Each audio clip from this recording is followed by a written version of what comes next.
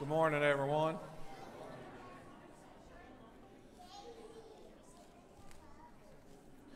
We're glad to have everyone here this morning. I'd like to welcome our guests. We're so happy everyone's here. We still have a few that are struggling with cancer and some other health issues, and there's a full list in the bulletin, so I want to pick that up so we can remember those folks in our prayers. But we're going to mention a few here this morning. Lenny Riley will find out on October 8th the results of her procedure. Please pray for her recovery and good results. Miss Dorothy Jones' sister passed away this week. We need to pray for that family, for their comfort. The ladies' class is meeting on Monday mornings at 10 a.m. in the church office. And don't forget about our area-wide singing October the 13th at 5 p.m. here at Grace Point. Jackson Farms, we'll be taking the youth to Jackson Farms. That's on October 19th. The van leaves at 9 a.m. We have our trunk or treat coming up on October 26th from 6 to 8 p.m. We will be serving chili and hot dogs. A sign-up list has been placed in the foyer for food and candy. And if you will be decorating a trunk. A bin for candy has been placed in the foyer if you just want to donate candy. There will be a ladies' young adult fall night on November 1st at 5:30 p.m. Bring your favorite fall dish. A sign-up sheet has been placed in the foyer for that. A Wednesday night meal. This next Wednesday night meal will be mac and cheese, and we need volunteers to make macaroni and cheese and desserts. Toppings are provided. Please let Mike or Jamie know on the Facebook post. And I have a thank you card here I'd like to read.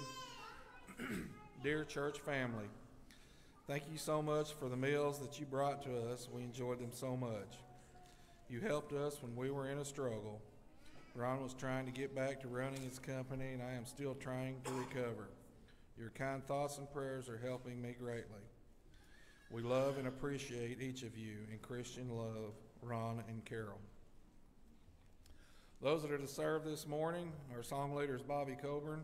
Our opening prayer is Ron Marsh. Children's time, Chase Allman. Scripture reading, Donald Braden. Lord's Supper prayer will be Steve Culp. And our closing prayer will be Daniel Rickman. Ron?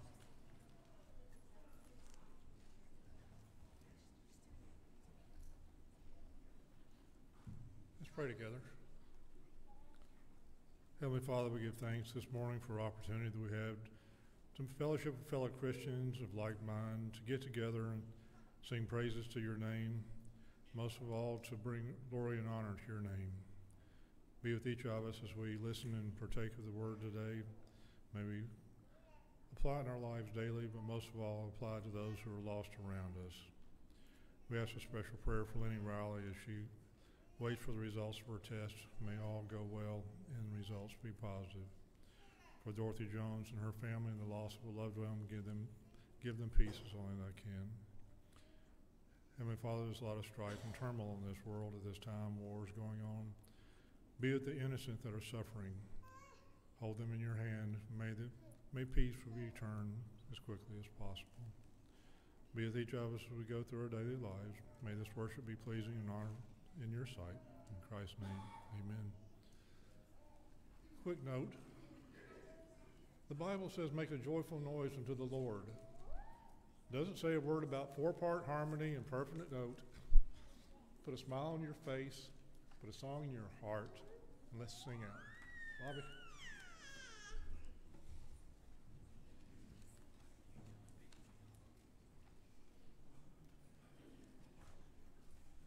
We have heard the joyful sound, Jesus saves, Jesus saves. Spread the tidings all around, Jesus saves, Jesus saves. Bear the news to every land, climb the steeps and cross the waves. Onward 'tis our Lord's command, Jesus saves. saves.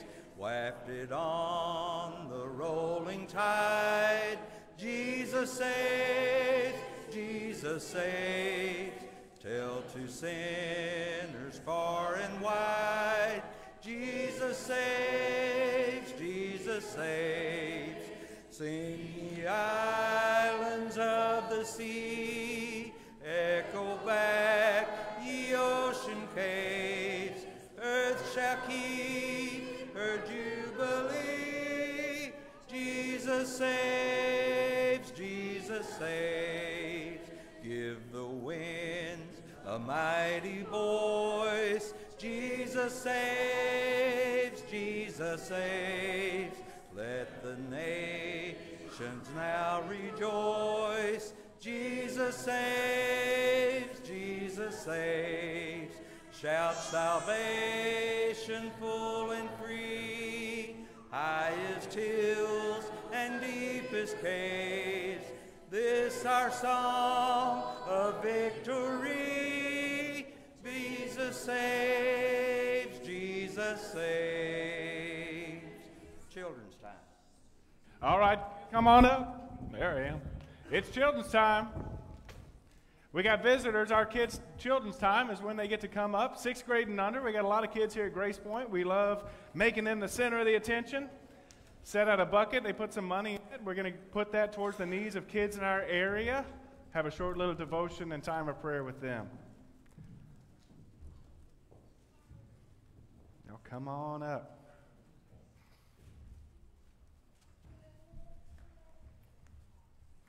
All right. Need some volunteers after everybody gets settled.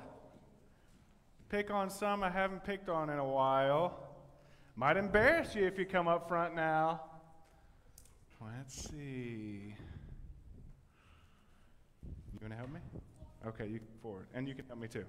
All right. We got 2 girls up here. They're going to help. Everybody likes mints, right? Y'all like these? Do you like one or do you like a bunch? A bunch. Everybody likes eating a bunch, right? Okay, Mackenzie's being rational. She said just one. All right, I've got a game. I'm going to see if you can play it. I'm going to let her go first, and then you can go second to see if you learn anything from the game, okay? Are you ready to play? Okay. Hold this mint. Now, I'm going to start giving you more. But if you drop any of them, you lose, okay? And you get nothing. Hold this one. Hold this one. Here you go. Hold this one. Here you go. Hold it. Oh, no! Okay, put them all back. Put them all back. Put them all back. Okay, would you like to play? All right, see if you learn anything. Here you go. Hold this man. Here you go. Hold that one. Hold that. No! No! Oh, no, you lose. I am sorry. That's unfortunate. Nothing for you. Would anyone else like to play? All right, come on up. You ladies can sit down. Thank you very much. Okay. Have you learned anything? He's already got a mint in his mouth. Here's a mint. Would you like to hold it? If you drop any, you're done. Here, hold that. Here, hold that. Here. Oh! All right. You said you learned. I don't know about that. That's questionable. Who's learned the lesson that wants to come up? Do you want to come up? All right. Let's see it. Here's a mint. You can hold this one. If you drop any, you're out. Are you ready? Hold this. Hold this. Hold that. No? Okay. All right. What's the idea? What's the problem? I'm cheating a little bit. That's always true. Okay, Mackenzie, come up. Her answer earlier might give the game away. Would you like one mint or a bunch? One. Okay, you're free to hold on to that. Now, would you like to try and catch more, or are you happy with the one? Okay, please sit down. You get your mint. You got nothing, you got nothing, you got nothing, you got nothing, but she got the mint. How did she get the mint? She just got one. What, Ariane?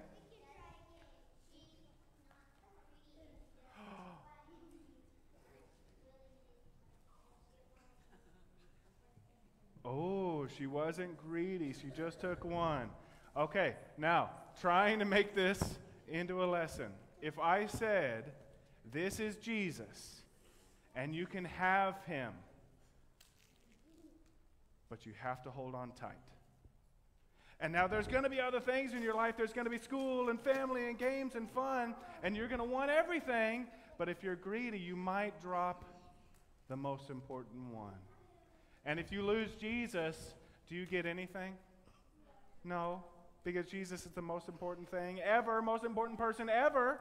So the lesson for you guys, and really the lesson for us grown-ups, with everything we've got, we have to focus on holding on to Jesus, because he's a whole lot more important than a mint. Can y'all remember that? All right, let's close our hands, bow our heads. Let's pray together. You guys repeat after me. Dear God, we love you.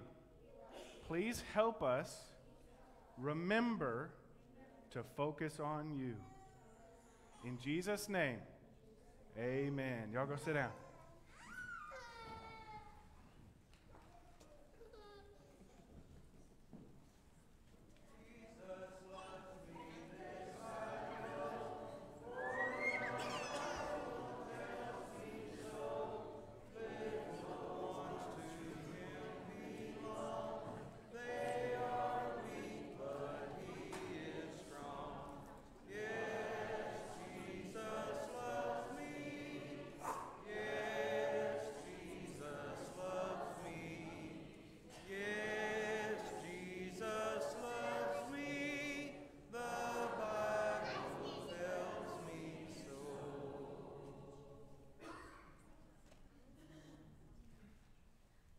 Praise thee, O God, for the Son of thy love, for Jesus who died and is now gone above.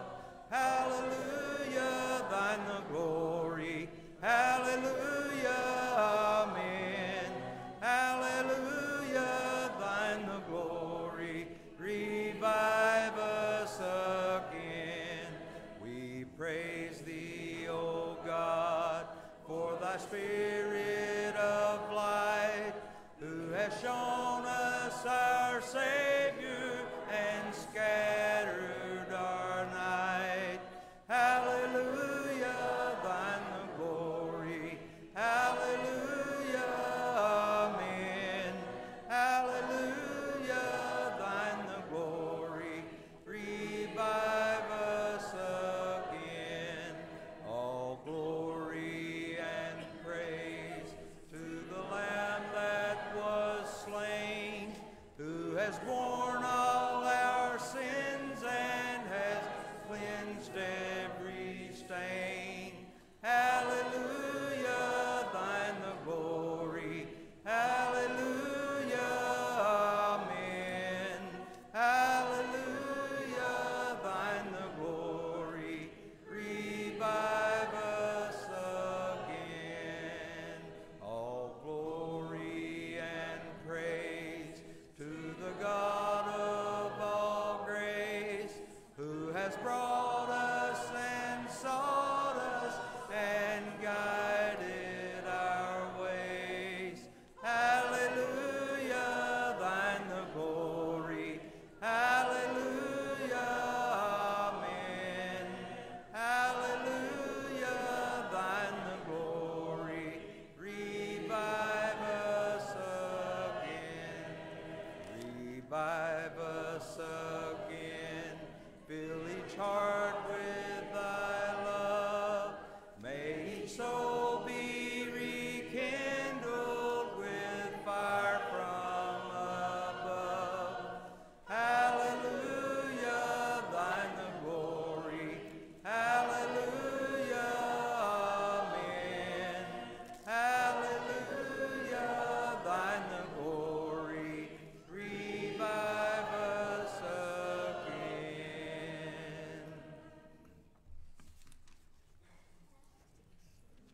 Years I spent in vanity and pride, caring not my Lord was crucified, knowing not it was for me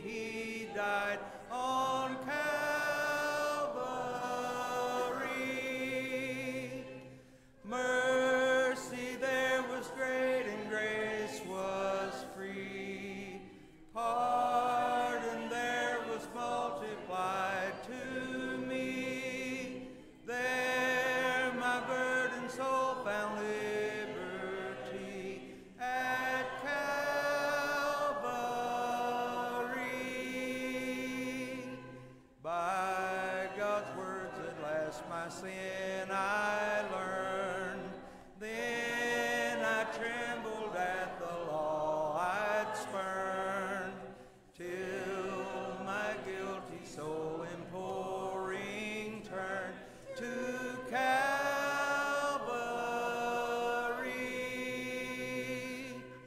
Mercy there was great and grace was free. Pardon there was multiplied to me. There my burdened soul found liberty at Calvary.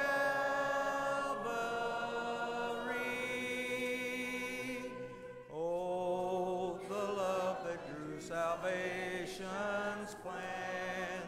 Oh, the grace that brought it down to man. Oh, the mighty gulf that God did span at Calvary.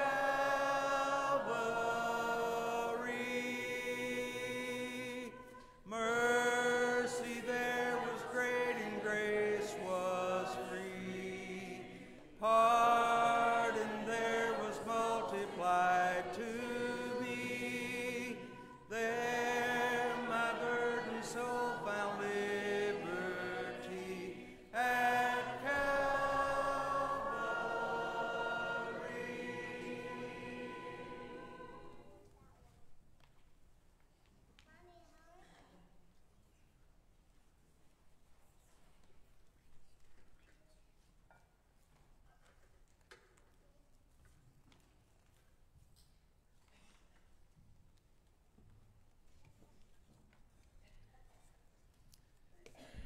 Daniel has been leading the new song class, and the song today he was leading was Waymaker, or trying to get us to learn it. In the Bible, the term Waymaker refers to God's ability to create a path for his people to overcome and triumph.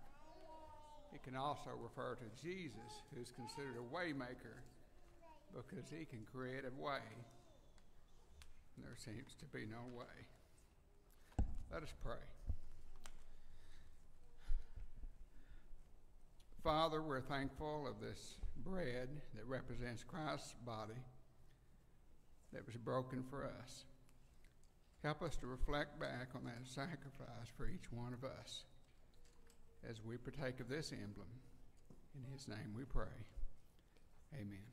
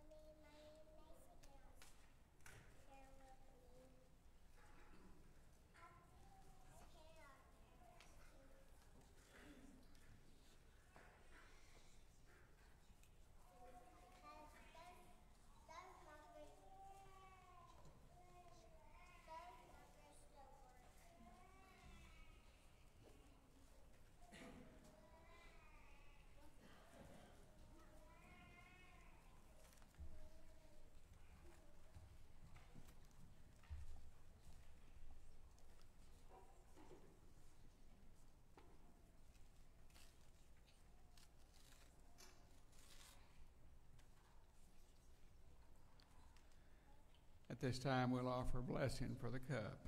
Father, we're thankful for this cup that represents the blood that was shed on the cross for us. And we know that through Jesus' blood, He is our way maker.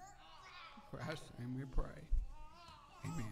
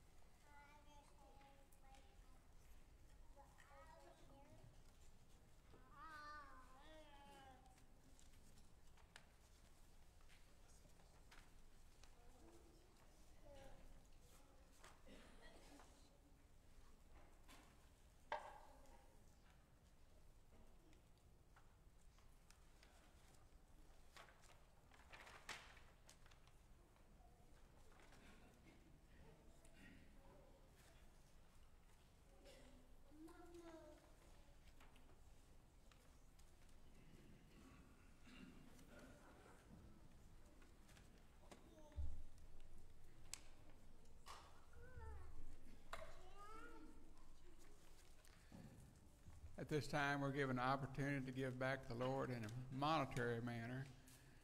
But I think as we do this, let's reflect during this given week all the blessings we have, both spiritually and physically. They're simply innumerable.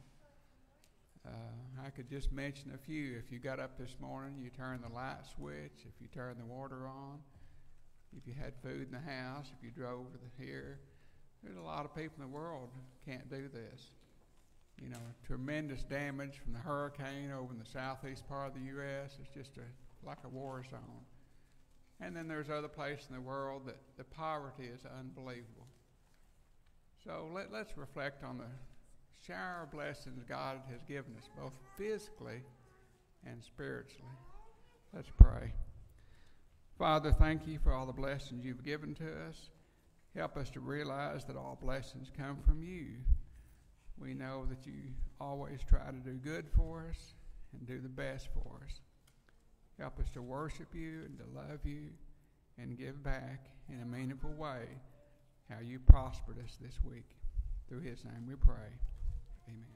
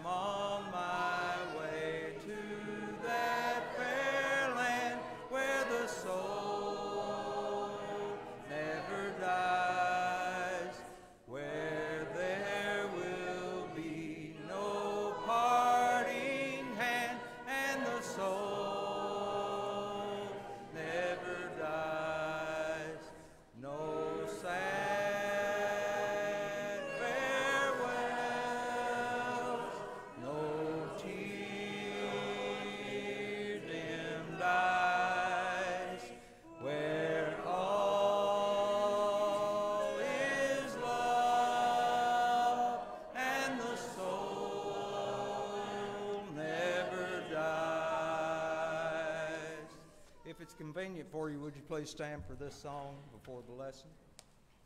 And remain standing for the scripture reading to follow. There's a stirring deep within me. Could it be my time has come when I see my gracious Savior face to face when all is done? Is that his voice I am hearing? Come away, my precious one. Is he calling me? Is he calling me? I will rise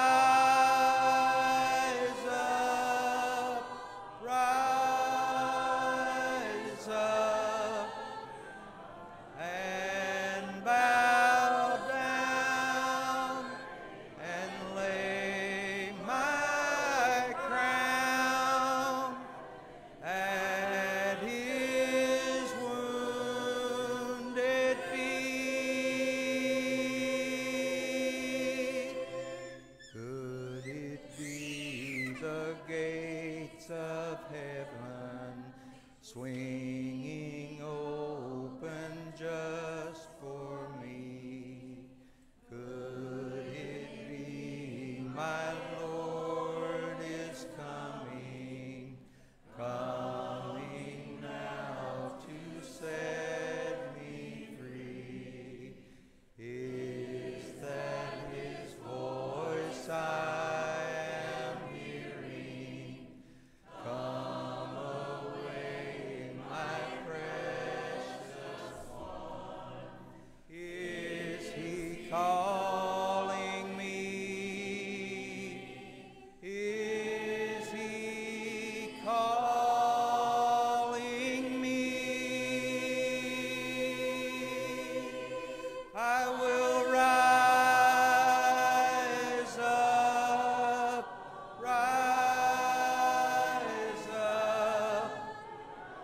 and bow down and lay my crown at his wounded feet. There's a stirring deep within me.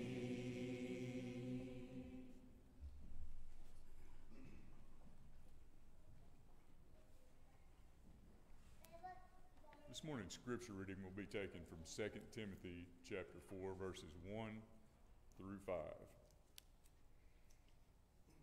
I charge you in the presence of God and of Christ Jesus, who is to judge the living and the dead, and by his appearing in his kingdom. Preach the word, be ready in season and out of season, reprove, rebuke, and exhort with complete patience and teaching. For the time is coming when people will not endure sound teaching, but having itching ears, they will accumulate for themselves teachers to suit their own passions, and will turn away from listening to the truth and wander off into myths. As for as you, always be sober-minded, endure suffering, do the work of an evangelist, fulfill ministry. Please be seated.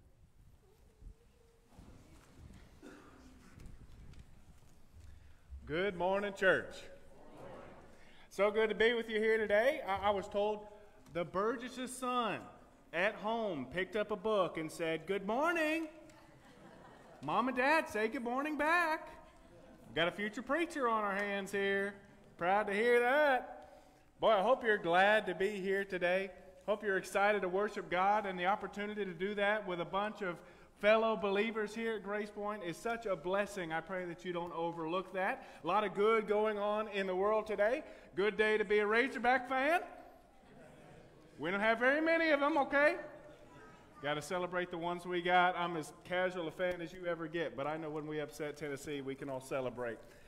Next week, our second Sunday night of every month singing is happening again. If you missed the first one, this go around, you missed a great event, so don't miss this next one. Next Sunday at 5 p.m., it's going to be a great night of worship. I'm so glad you're here today. I almost missed it. And then I looked down at the calendar today. You know, Jamie and I picked up this job October 8th of 2018. So it's 6 years in 2 days that we've been here. I don't know what kind of eldership hired a 24-year-old, but I'm so glad they did, because now this man can be in front of you today talking about the unchanging gospel. Our series that'll conclude, Lord willing, next week has been The Main Thing. The main thing is to keep the main thing the main thing. That's the most important part of our life. And we've been identifying throughout this series the fact that our main thing has to be Jesus. Of all of the things that demand our attention, there can only be one that we are fully devoted to, and that one can only be Jesus. He's the only one deserving of our attention. He's the only one deserving of our life. And we've spent so far 6 weeks, today's our 7th, focusing on that fact. So hopefully you've understood at this point, if Jesus is not your main thing, you need to change your life to make him the main thing in your life. And part of accepting Jesus is accepting his gospel message. There are some who call themselves believers today who would love to accept Jesus, the nice, clean, polished image of this great nice guy with a beard, but who would love to separate him from his gospel because they feel like they want his love, they want his grace and his mercy, but boy, death, burial, and resurrection just has some stickiness to it, has some problems to it, has some complications to it that I don't want to accept in my life, so I'd love to rip the two apart and just have the nice, good-feeling, warm, fuzzy Jesus. It's impossible to do that. So they've failed in their undertaking to separate Jesus from his gospel. In fact, if you are capable of separating Jesus from his gospel, you've made up a new Jesus. He's no longer Jesus. You cannot have Jesus without his gospel. And church, for us, that's great news. In the world we live in today, you can look out. How often and quickly do the standards of the world we live in change? They change day to day. You can't say that. You can't say that these days. You can't talk like that these days. You can't say that these days. Pretty soon, you can't believe that these days. As a Christian, young as I am, I've only ever been called to one standard, and as many more days as I'm given on this earth, I will only still be called to one standard. For us as Christians, we only have the gospel, and praise God, that will never change. The world may want it to. The world may want to soften it down and change just a few parts of it, take a few parts out and make some a little bit nicer. But for eternity, until Judgment Day, Jesus' death, burial, and resurrection will always be the gospel. And it will always be good news. So as I try to make Jesus my main thing, yes, I get the warm, fuzzy, love, gracious, nice, kind Jesus. But also with him, I choose to accept the story, the truth, the reality of his death, burial, and resurrection, and the implication that that brings upon my life, and the need for my own death, burial, and resurrection. So I pray that today you have chosen to follow and fulfill and to share the unchanging gospel. But if not, we can convince you more today. And if you have, I'll just give you an attaboy, pat on the back, and I can push you forward to keep you going. Let's look at a few components of this, the one true gospel. Part of the unchanging gospel is that it is the true gospel. Capital T, capital H, capital E. This is it. Paul in Galatians would stand up strongly to defend exactly that. There was a funny video online I shared with Jamie A cartoon guy said, "Hey, a new letter from Paul," and he opened up the scroll, and a fist came out and punched him in the face. That was the church at Galatia. They had a lot of lessons to learn, and Paul was very stern in teaching those lessons. And, of course, the implication is, what would Paul's letter to us look like today?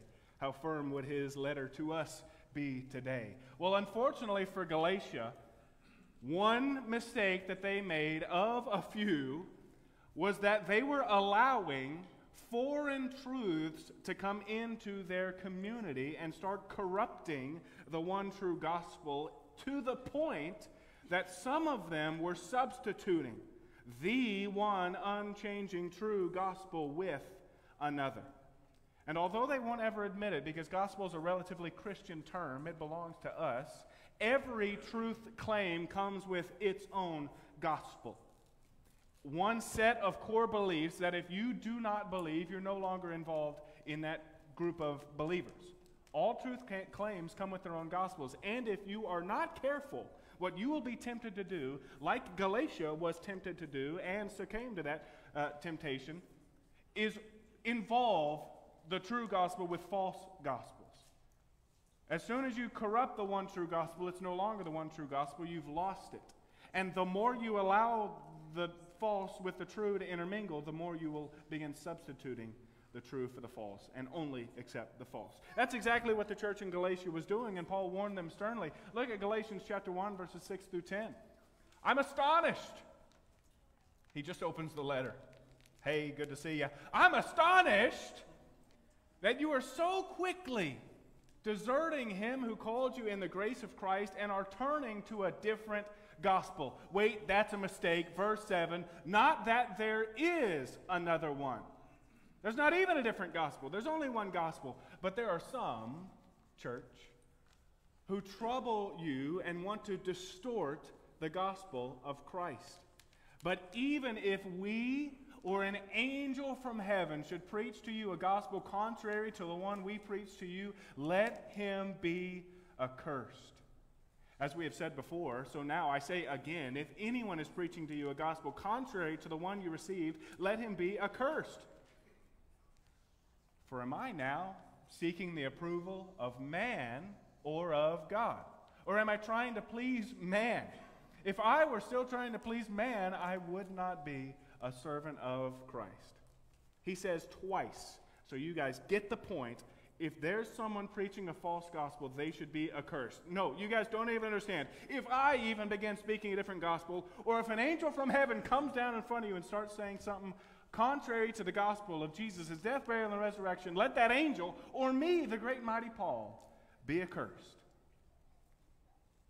There's only one true gospel. And Paul's warning, as we've seen and said, is still relevant today. There are a lot of people who aren't bold enough to say, I've got a new gospel, follow me, believe me. But they are bold enough to distort the one true gospel. Here's an easier gospel over here.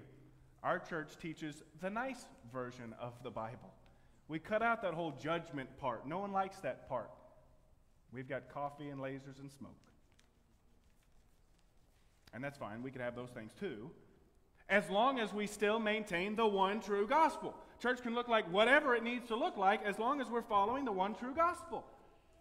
If you distort that, you've lost it all. And you deserve nothing but curses. That's what Paul says.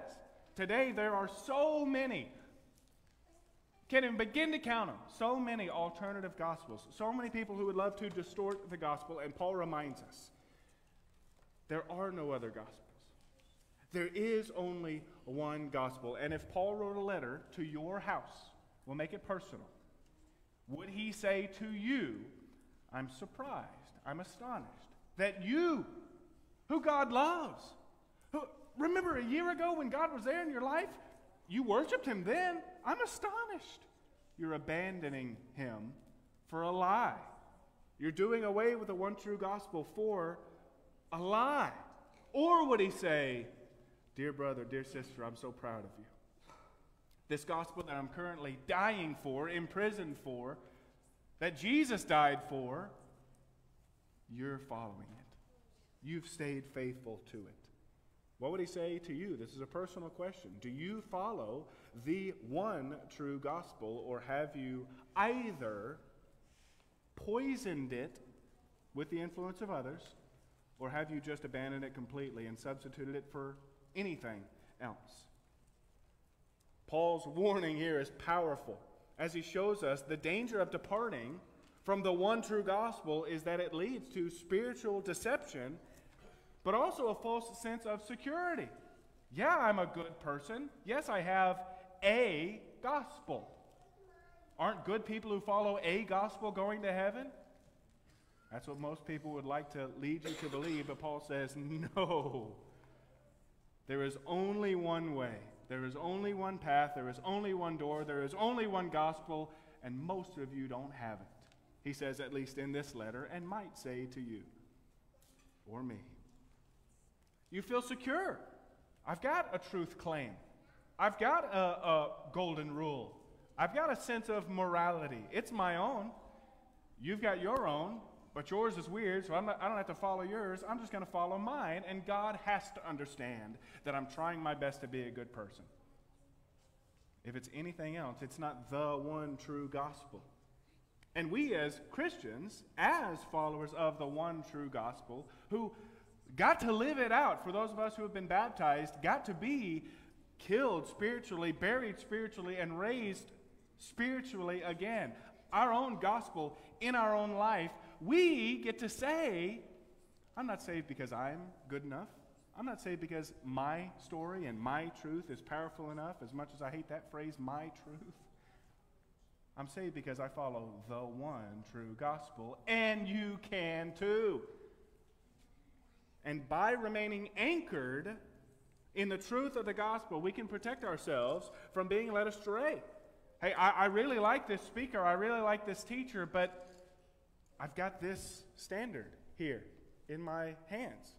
I've got this word written on my heart, and this guy's saying a few things that are contrary to this standard, to this truth, to this gospel, so I wisely set aside this false teacher instead of the gospel. It's an open book test. You've got it for the rest of your life. That's the standard you set, the true gospel and anything else.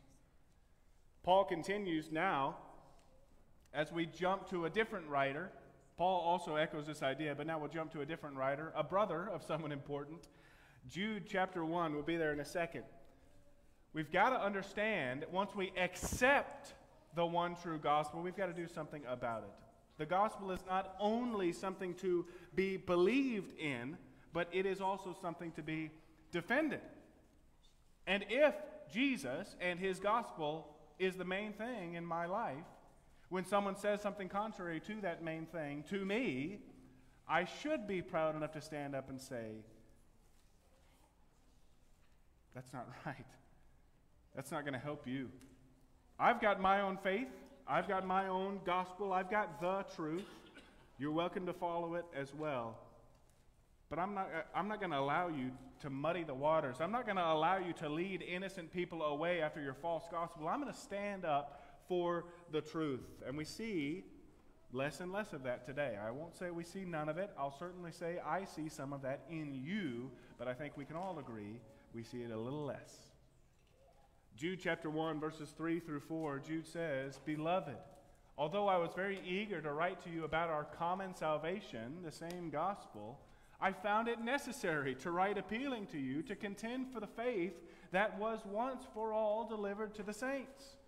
For certain people have crept in unnoticed, who long ago were designated for this condemnation, ungodly people who pervert the grace of our God into sensuality and deny our only Master and Lord, Jesus Christ.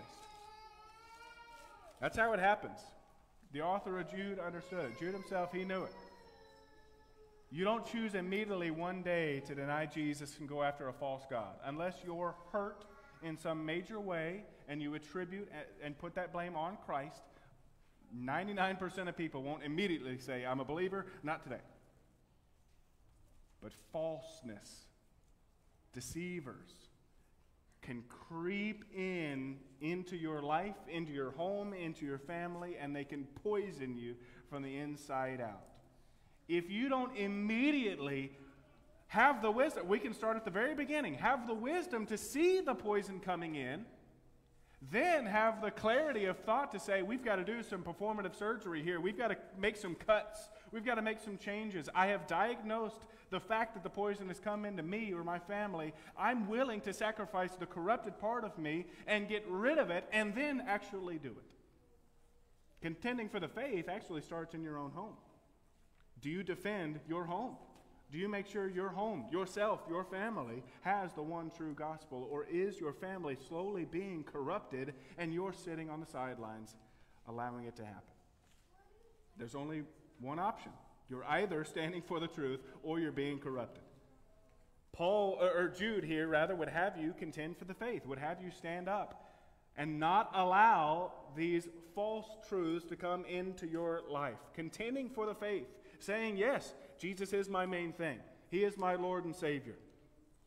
Means not allowing others, first, for you personally, to corrupt the truth, but secondly, for others, to corrupt them and lead them away from the truth. As much as it is up to you, as long as you are able to try to save others, you should.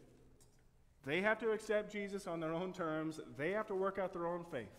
But are you allowing a good, wise leader, perhaps yourself, to lead others to the truth, or are you sitting idly by allowing false leaders to lead them to lies and deception? Contending for the faith also is not just about defending against external threats. It's also about guarding our own hearts and minds. And this, I would say, is what contending for the faith is. Yes, I would love all of you to be on a street corner today, skipping lunch, to preach the good news to Jonesboro. But before you do that for a second, and who's crazy enough to do that? Don't allow Satan to deceive your heart. If you can do that, I'll never ask you to do anything else. If you can keep the truth in your heart and never allow Satan to deceive you, you'll live faithfully for the rest of your life. You'll do everything the church needs you to do. But as soon as you let deception creep in, as soon as you allow corruption to creep in, you've got to make the changes to go back to that sense of purity that the gospel and Jesus can offer you. And then you've got to live it out. Living out the gospel is contending for the faith. It is understanding that only one gospel, it is true, and it is making Jesus the main thing in your life. If you accept Jesus, you accept his gospel. We already stated that you get to live out this gospel in your own life. You also are called to be buried, to rise again in newness of life, and then to walk in that newness of life. If you don't live faithfully, the gospel has no value to you. It isn't valuable to you. You've rejected it because the gospel demands that you live it out. And if you don't, you've not accepted the demands of the gospel. Look at our scripture reading again. As Paul again writes to Timothy in 2 Timothy chapter 4, first 5 verses. Here's Paul's charge to a man he dearly loved. I charge you in the presence of God and of Christ Jesus, who is to judge the living and the dead, and by his kingdom appearing, and by his appearing in his kingdom, preach the word, share the gospel. Be ready in season and out of season, reprove, rebuke, and exhort with complete patience and teaching. We talked about in our series on Timothy how I dislike those last two words. With patience and teaching, we've got to do it. For the time is coming when people will not endure sound teaching, but having itching ears, they will accumulate for themselves teachers to suit their own passions, and will turn away from listening to the truth and wander off into myths. As for you, Timothy and Christian today, always be sober-minded, endure suffering, do the work of an evangelist, and fulfill your ministry. Live out the gospel. That's what Timothy needed to do if he was going to have a chance as a young minister. That's what you need to do first if you are going to have any chance, and secondly, if our church is going to survive. We need its Christians and its believers to live out the gospel. We know what the rest are going to do. Paul said it way back then to Timothy. He could say it again about our nation today. people are going to try and please themselves. And they're going to find people who will tell them pleasing things to their ears. If your church teaches hard truths, some are going to abandon that truth and accept the nice fluffy stuff. I've said it a few times, don't mistake me. Being a Christian's fluffy. Being a Christian's nice. It's the best thing there is. It's the best life imaginable, now and ultimately, eternally. But truth is hard sometimes. And there will be some who are too cowardly to accept it, who abandon it. That's what Paul warns Timothy about. But as for you, Timothy, let others do what they will. But as for you, Christian, understand the gospel enough to be prepared when everyone asks you, what do you believe? In season, out of season. When you're in the mood to share the gospel, when you're not in the mood to share the gospel. Do you have it in your mind? Do you have it in your life in such a way that you can share it? Maybe that's step one for you. Learn the gospel, accept the gospel, and then you can share it. Allow others to pursue whatever they will pursue. But as for you, encourage, exhort, teach, have patience, have love, share the truth with others. And what the world loves to find in the church more than anything else is a hypocritical Christian. They will tear you apart if they see a speck in your eye.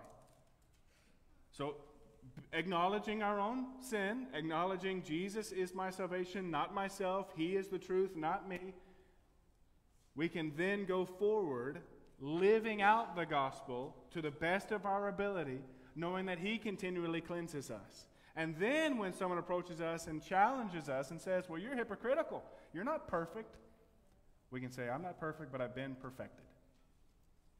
It's because of the true gospel that I'm living out imperfectly that I can confidently say that I am saved. And only by the mere fact that I know you don't have the true gospel do I dare to say that you need to change. I won't condemn you. I can't do that. That's only the Lord's to do. But I can say you need to come to Jesus. I'm in fact commanded to do so. And then our lives should be such that we live out an example of the gospel, that our lives are the gospel. And if we do that in a world that rejects biblical truth, it tempts us to compromise our truth or to shy away from the truth. Paul reminds us the responsibility that we have is not to please people, but to remain faithful to the truth of God's word. Who do I aim to please? Man, you know how differently I'd be living, Paul says, if I just wanted to please men. You know how powerful I could be, Galatia, if I just wanted to please men. I'm here to please God.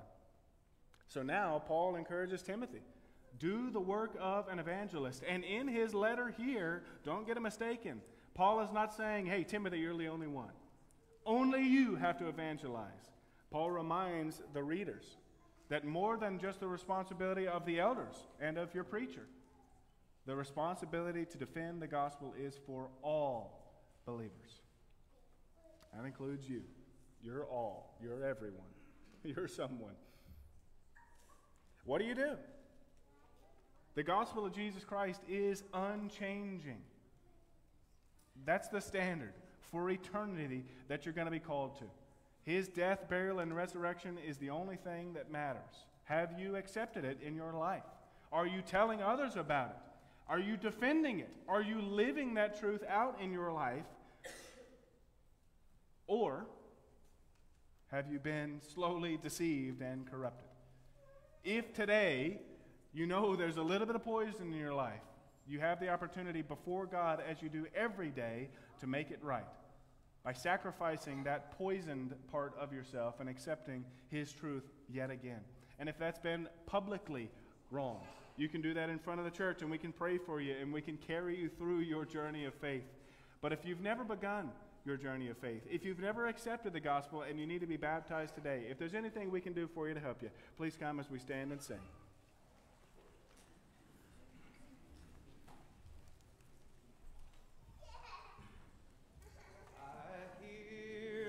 Savior say, thy strength indeed is small.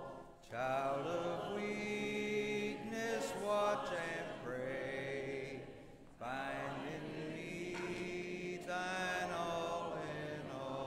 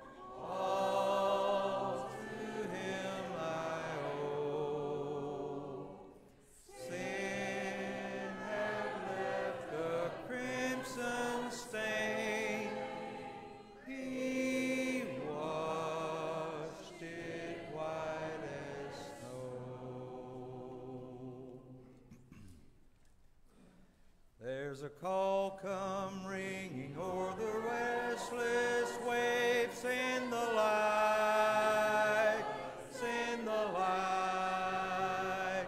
There are souls to rescue, there are souls to save. Send the light, send the light, send the light. The blessed gospel light, let it shine from shore to shore. Send the light, the blessed gospel light, let it shine forevermore.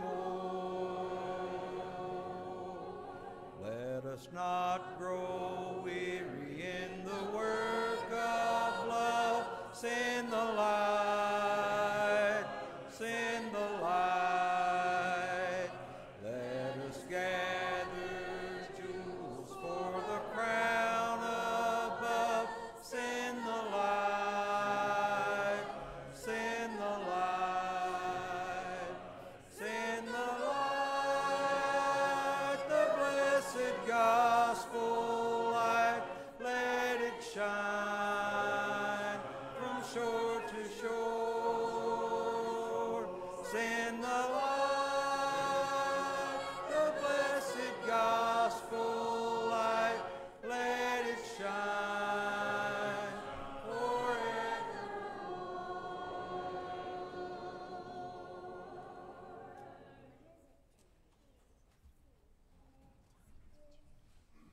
Let us pray. Dear God, thank you for letting us come here this morning to have a time of worship for you. Dear God, please help us in our lives to look for ways that we can spread your word and help us to build up others in our lives to be better Christian servants for you. Dear God, please forgive us when we fail you and help us to turn away from those sins that we commit. Dear God, please be with those who are sick and help them to be restored to their health if it be your will. Dear God, thank you most of all for sending your Son to die on the cross so we have a means to be forgiven of our sins. In Jesus' name, amen.